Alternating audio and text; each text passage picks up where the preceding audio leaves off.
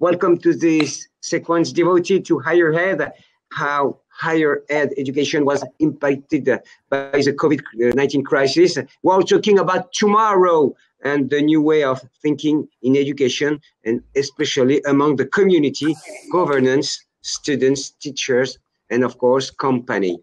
And to talk about all this, we are with me to discuss today here my guest, Laurent Champagné, General Manager Arts et Métiers and Vice President of the Conférence of Grandes Écoles, Conférence des Grandes Écoles. Je faisais un mix, a kind of professional union for les Grandes Écoles, which is a typical French specialty to have university and Grandes Écoles. Arts et Métiers is a Grande École, as I said, which is a typically French naming. We are talking about French excellence. Patrick DOFFEMONT, Head of Transmission Institute, Compagnons du Devoir et du Tour de France. We are talking about the French savoir-faire. Thanks to the Compagnons du Devoir, our best craftsmen are trained. Pierre Levi, Assistant Professor at the Department of Industrial Design and Eindhoven University of Technology and co-founder of European Consight Group. And Lady Sean Prime, I see you have a beautiful, a very cute dog with you. So I'm quite sure it's good. Deputy Director of the Institute for Creative and Cultural Entrepreneurship, Goldsmiths, University of London, and Academic Leeds Enterprise. Is that it? Okay. We speak a little bit French. Pour celles et ceux qui nous écoutent, nous allons également un peu parler français. Patrick DOFFEMONT, je vous le disais, c'est le patron des Compagnons du Devoir et il va nous parler des Compagnons du Devoir, qui est vraiment, je vous le disais, une spécialité made in France, si je puis dire.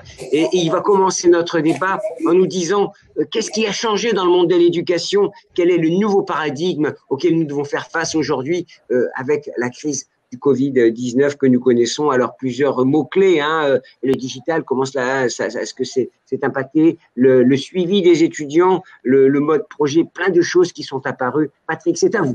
Merci, bonjour à toutes et à tous. Donc, brièvement, les Compagnons, c'est une organisation ouvrière. On forme aux métiers artisanaux principalement et qui est très vieille. C'est une très vieille institution en France, dont le leitmotiv est de permettre à chaque ouvrier de s'accomplir dans la vie, s'accomplir et de s'épanouir. Pour ça, on s'appuie sur 4 piliers. Le premier, c'est le métier, et c'est le premier support à travers lequel l'ouvrier va pouvoir s'accomplir. Le deuxième, c'est le voyage. Le fait pendant 5 à 8 ans de voyage, le jeune va renouveler les expériences dans différentes entreprises, dans différentes régions, dans différents pays, pour avoir un maximum d'expériences professionnelles vécues. Et le quatrième, c'est la communauté. Les jeunes se rassemblent dans des communautés dans les villes, dans les différentes villes de France notamment, et vont vivre en communauté. Donc ils font tourner eux-mêmes la maison, ils font tourner la communauté, donc ils sont autonomes aussi sur ces sujets-là. Et c'est les anciens, donc ceux qui ont fini le Tour de France, qui viennent apporter le soutien et l'accompagnement nécessaire. Et le dernier pilier, c'est l'initiation, c'est la partie un peu philosophique du compagnonnage, ce qu'on appelle nos valeurs, qui c'est un peu un résumé des grands philosophes de notre culture judéo-chrétienne en fait. L'objectif, c'était de livrer une synthèse des philosophies judéo-chrétiennes au monde ouvrier. Au départ, c'est ça, donc voilà, on se nourrit de ça. Donc, c'est pour la présentation du compagnonnage. L'impact du Covid sur nos manières de faire, il a eu deux vitesses en fait. Le premier confinement, il y a eu une certaine motivation à rentrer dans le dur, à faire malgré les problématiques. Donc il y a eu un vrai soutien, une solidarité dans l'effort. On a tout passé en distanciel en 15 jours, on avait réussi à tout passer en distanciel, mais on n'a fait que transformer du présentiel en distanciel. Les retours étaient plutôt positifs parce qu'on a surfé sur justement cette énergie due à l'effort de fournir ensemble. Et puis le deuxième confinement a été beaucoup plus problématique en fait, parce que là, ce qui ressortait, c'était plus des problèmes techniques, c'était plutôt des problèmes humains. Quand on transforme le présentiel en distanciel, donc ça nous oblige à repenser Le modèle numérique également, il est très intéressant, le modèle numérique. Toute la partie FOAD qu'on peut apporter dans la formation est très intéressante. Par contre, il faut vraiment veiller à ne pas transformer du présentiel en distanciel parce que ça marche pas. Donc, il faut tout repenser dans sa globalité entre ce qui peut se passer en entreprise, ce qui doit être apporté en centre de formation et ce qui peut être nourri par le numérique entre les deux. Voilà. Je sais pas si je réponds bien à la question. We used to speak French together, but now we speak English, as you know, because we have lots of friends coming from UK and all over the world listening to us. So, Laurent, first question in English, if you want. I'm so sorry for the technical problem that we had, but now it seems to be over. What has changed from your point of view in education with the new paradigm associated with the pandemic? You talk about the new mindset in higher ed, several keywords: distance, digital, individualization, monitoring, project mode, all this new issue for you, and what is your point of view? Thank you, Gilbert. Hi, everyone.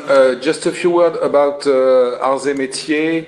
Métiers is one of the oldest school of engineering in France, and we train engineers for the industry in the fields of manufacturing engineering, mechanical engineering, industrial engineering, energy engineering, with very strong scientific skills, very strong technological skills, which means that we have a lot of practical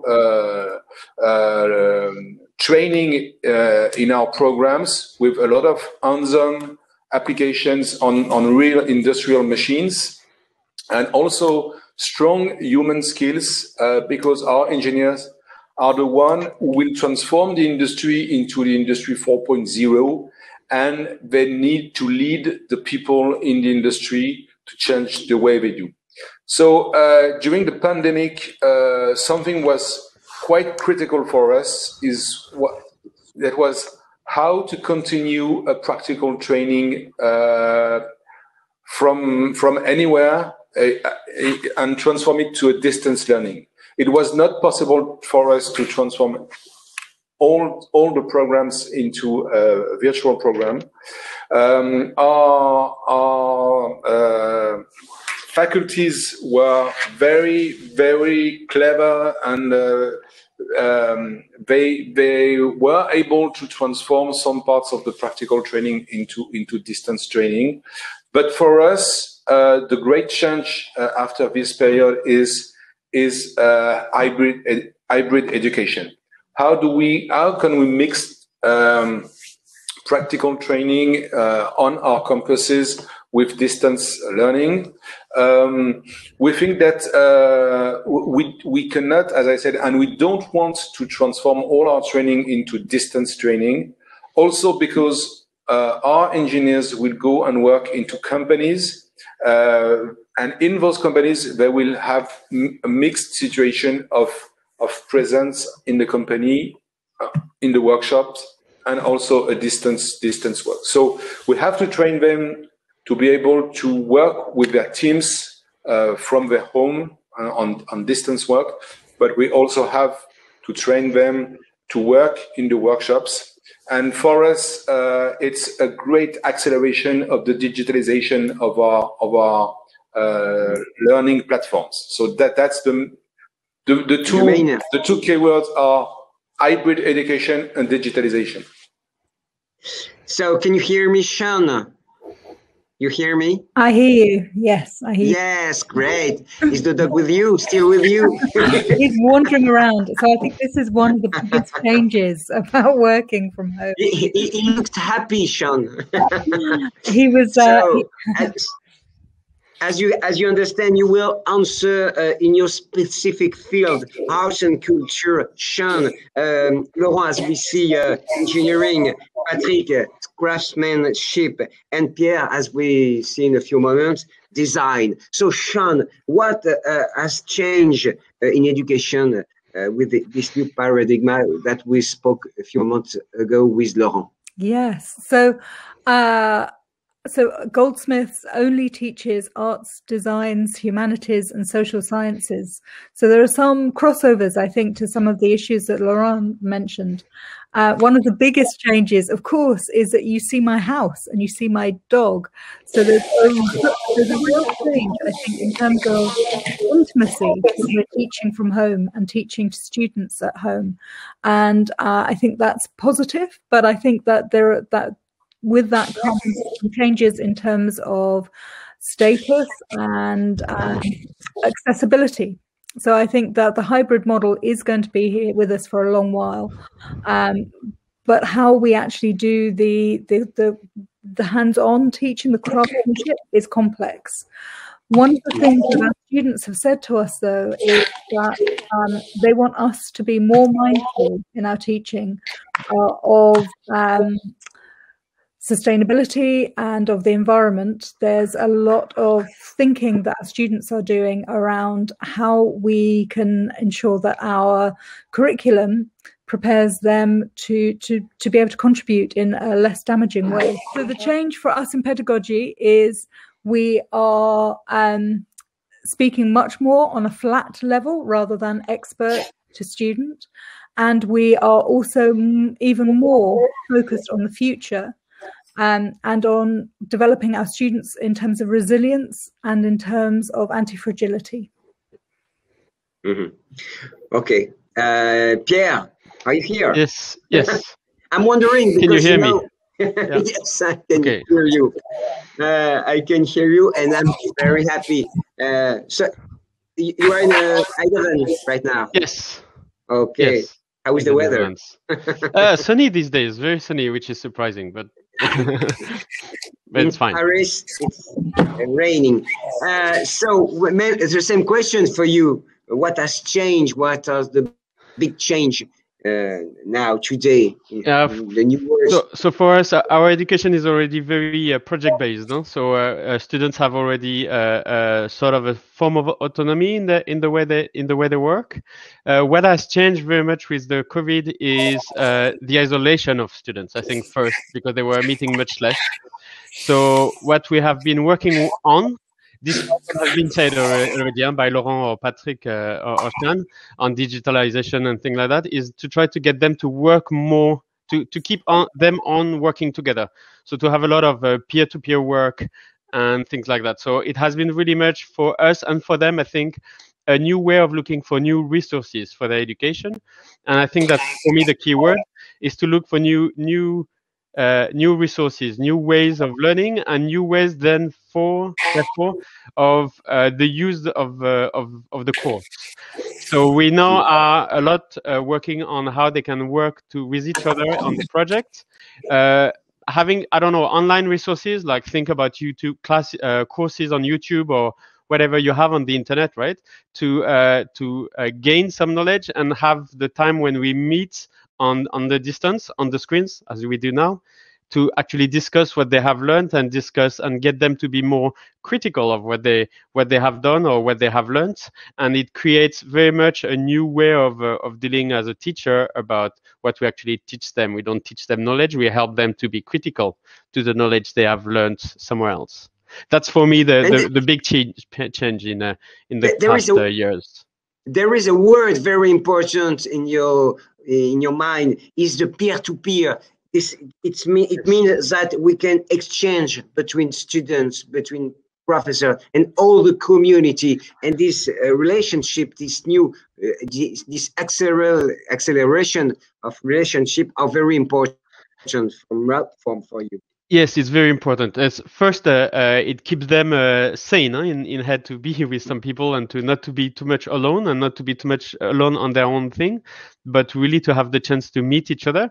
Also know that some students have some means, for example, some skills or some machines that others don't have, 3D printers, for example, that we use a lot. And then they are able to go to each other's place when the university is closed, which has been for a few times during the last period. And therefore, they also meet and feel that they are together in learning the things. And I think it's both a new way of looking for resources, as I said before, but also a new way of collaboration, a new way of, you know, working together to learn what they need to learn. And I think that has been very positive for our students and for the future of our students as well. One point very important is the position, the statute of the teachers and the professors in university, especially the professor in university. The method, the pedagogy are now changing very fast, and universities and especially professors have to change their posture, and the teacher as well, of course. So in which way they have to change the state of mind, Laurent? There are a lot of things to change, and that's quite a challenge for them. There are many issues because distant learning or hybrid learning is not the same thing than presence learning. You don't have to just show your PowerPoint to the students using Teams or Zoom. You have to build new scenarios of education, and that's quite a challenge. And second challenge for me is that professors who are used to work with students in that room from 10 to 12, they now have to interact with students at any time of the day and of the night also, because they are young, and that's quite challenging to be very good in that way of interact with young people. And as I said, for our professors, they also have to think about new pedagogical scenarios with presence and distance learning, interaction between machines, real machines and virtual machines using data. So there are a lot of things to do. We had a step further during the pandemic, but there's still a lot to do. And we don't. You just tell us that the professor will work very much more in the future. Yes, and in France, AZOULAY is a public institution, and the number of working hours of teachers is based on presence. That's the number of hours. We say face-to-face pedagogy. So we also have to change the way we count the time they use for that. I think that will be more work for them. And you know that young people are very good at interacting with their phones at any day of the day, at any time of day and night. And anytime, and that's very challenging. And Jean-Pierre, tell us, this is, I think, for university, in art, in design, in economics, in engineering, it's a big deal how to move on, to change the state of mind of the professor, that have to change the way they are practicing their job now today. Sean. Yeah, I think it's difficult because I think students had looked to us as professors to have knowledge, to have wisdom. And right now, I think it's a very disabling time for all of us. There's so much that all of us don't know. So the change in terms of status is huge. And the change in the way that we respond to questions is massive. I absolutely agree with Laurent about the change in our hours that we work and our accessibility. I think one of the things that we have really struggled to develop in this new pedagogical framework is ways for accidental meetings and accidental creativity, the casual conversations that you would have on campus. There's no way to replace that online. Everything is very intentional. but that brings with it some strong structures. So I think us being able to learn new ways of improvising within these strong structures is going to be our next wave of pedagogical concern. I think what's interesting is that I had expected the students to be perhaps more adept with the technology we're using than they are, but of course they're using their own technology. So I think there is this kind of even space on Teams and Zoom where we are all more even in terms of the way that we're working. Mm-hmm. Do you feel there is a kind of resistance among the professors to change? No, I think the ones that I know, no. I mean, it was we had. I mean, maybe that's lucky. I think what we are finding is that we are having to, and it's a good thing, we're re-examining all of our material, because what can you put into a recorded lecture, and then how do you convert into the live discussion period? So I think it's been an interesting period for us to review all of our material, not only how we deliver it, but is it the right thing to be delivered now? What is different about face-to-face live like this as opposed to listening to a recording of me? When should I use both? So yeah, we're definitely learning new ways of teaching for sure. You're still learning, even if you are the big professor who knew everything. Well, I think it becomes a problem when you won't learn. I think that's when you should stop. But yeah, this year has definitely been a very harsh year for us in terms of thinking about how we deliver our teaching. I think that the key thing has been around delivering critical thinking and critical examination, rather than standing and delivering a 2-hour non-stop lecture. Actually engaging with students to develop their criticality has been the largest thing that we now need to do. To address. Okay. Pierre, same question for you. Yes. It seems to me that the main change is about the organization for professor pedagogy. Yes. I mean, I'm completely following what Sean was saying on this idea of trying to bring a bit more criticality in our teaching. And there's one thing also that I experience a lot, and I do hope that in the coming months it will disappear progressively, but still it's still very present, is that I saw myself very much now, and some of my colleagues as well, as the front line, I must say, with the students. So the students are the first people they are speaking with. We are the first people the students are speaking with. And I saw myself to be, I wouldn't say a psychologist, but nearly. I mean, most of the meetings I have with students online start with, how are you doing? It's not at all about the content. It's about to make sure that students are still doing fine. And sometimes we are not so much doing fine either, but we have to hide that a bit. But really much that there is much more concern about the health and the well-being of our students. And I think that is a shift really much compared to what was before, because before it was really much within the university, you could see what was going on and students could help each other in a way or another. And there were also some university psychologists, for example, who could reach them quickly out. And this is much more difficult now. So we are the front line, and I think this has changed a lot my way of relating to students. And in the teaching itself, as Sean was saying, there is this idea of teaching them to be more critical. And also because they are much more online than we are. I mean, they spend a lot of time online indeed. We also hope that they look for resources and knowledge themselves online. So there's this idea that I like very much, is the idea of learning to learn. So I think our position has been much more to teach them or to accompany them into a learning on their own. So this idea of learning to learn. I coach them much more than I teach them, I guess so, yes. Yeah.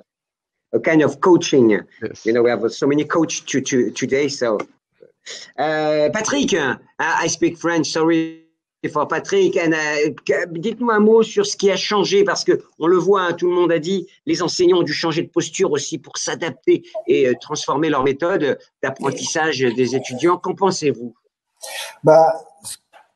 Nous, effectivement, on s'est adapté, comme je vous le disais, on a transformé le présentiel en distanciel.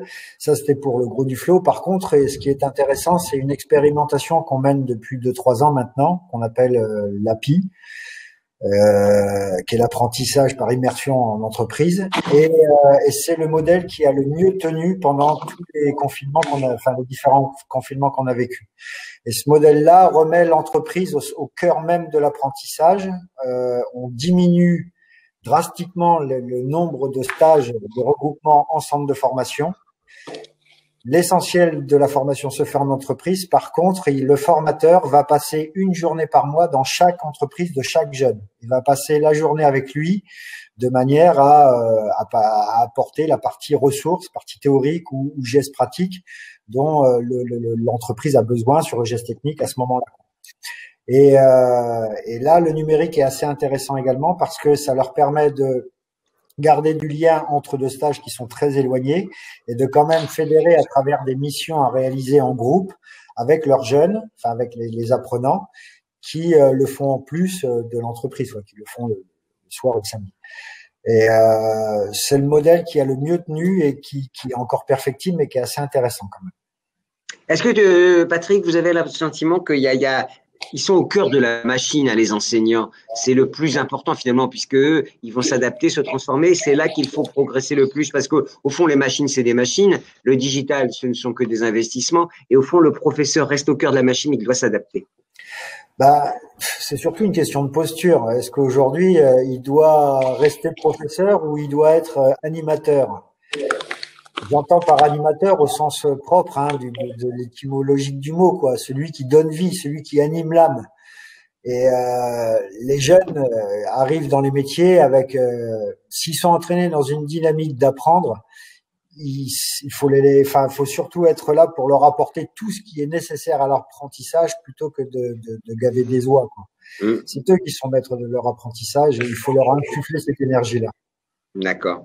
Okay, thank you. Another question for all my guests. I want to know, if it's possible, what you think about the search of purpose, what we speak a lot today in the newspaper, in TV, and media, impact the need to feel useful and heard. This is the point of fundamental elements we are talking in education. Do you feel that in your university, Laurent? I think that yes, our students are seeking purpose in what we do with them and what they will do in the company when they will graduate, and they have more and more questions about purpose, about values. I think we will talk later on environmental issues, and in fact we see that they don't want distance only learning anymore. It was too much during the last few months, so they want to see us, they want to be with us, and they want to talk about purpose and values. And I think that it's quite challenging for the companies who will hire this generation, because they will have to give them answer about the values of the company, about the purpose of the job. In as Métiers students, as I said, most of them will work in the industry. Most of them will work in production, and there are still many jobs who are with presence on the workshop, on the floor, and they still have some choice in the jobs, and they want the company to give some purpose in the job. Responsible impact. This is the word very important for the new generation, the word of tomorrow. Sean, what do you think about this? So many of the students that I work with are going to form their own business. Oh, you changed your place. I've changed my background. I know, I managed to get the dog to settle, and now I'm back on my more formal background. Oh my gosh. So I think forget purpose, it's adaptation, isn't it, at the moment, always. But purpose is massively important. And the majority of students that I work with are going to start their own enterprise. They're very clear of the impact they want to make on society. And I think this is really positive. And I think, again, this comes with us then working together with them. And it comes back to that flattening of status is how do we give them the right tools for them to achieve that purpose? I think a lot of the frustration comes when they try to enter employment or start their own business, when they don't have the right tools, the right skills to be able to enact what they see as their purpose. But yeah, I think we are very much working with generations of people, and most of the students I work with are in their 20s, but some are older, where up to 50s. But that notion of self-actualization, they definitely come with very clear sets of values, and they want us to provide them with the frameworks that will help them achieve their ambitions. But they're quite selfless, which is wonderful. It's not a mode, it's a strong feeling. Yeah, definitely, definitely. Yeah, and that brings quite a collaborative way of working together with them. I think. Yeah, what do you think about this? Yes, I think it's also here a very, very major topic nowadays with our students. I don't think there's much student left in our faculty who do not look for a purpose in what they do. I do believe even that many of the students are not studying design because they want to study design per se. They're studying design because they saw in the where we teach or what the topic we address in design that it is a place where they might find these ways and skills and tools to be able to address this purpose. So it becomes first for them, I think, and we see that more and more. And whether after they enter a company or they create their own company, it is really much the lead is really much the purpose they are looking into, and it's often very clear for them. It will be either climate change, it's going to be a mobility, energy in mobility, it's going to be a city reorganization. It might be very much different topics, but they are I think they are much more focused than 5-10 years ago. And I think the COVID situation we are in now is amplifying the movement and amplifying the importance of this topic. You just said the word entrepreneurship. This is the answer for the new generation. It is an alternative, I believe. It is a possibility. I think they see entrepreneurship in a very different manner than we used to, and I think this is going better than it used to be. Actually, the way I see it now, the way I see it with some of the students that are really looking into entrepreneurship, is that first they see it as the possibility to indeed start their activity based on the purpose they have. So I have this sort of autonomy to explore this purpose and go further. But also for so many of them, it is that, you know, they are young, they can risk, they can fail, and they know they can. First, because many of them have either parents or people around to support them a bit, for many of them. But still, I mean, they have nothing so much to lose, but they have a lot to learn. Because when you start your own company, you learn financial aspect, you learn marketing aspect, and all the things. So they know that this is a moment to go on. And I like really much this idea that the entrepreneurship is also a continuation for education, as it at the same time a first act in the professional environment for the purpose they have. So for them, it's really a very nice alternative to being hired in a company that they used to look for before. You know how we used to call France the startup nation. So I'm happy when you speak about entrepreneurship, because I think that the new generation is very involved in this kind of new strategy, personal strategy. You know, just as a very brief, as I would say that half of our students in design in Eindhoven have their own company as students already, and they do little stuff, but they already start to look for what it can become after they graduate. So it's really something that they look forward. It's very strong, but we saw the scenario before the previous conference.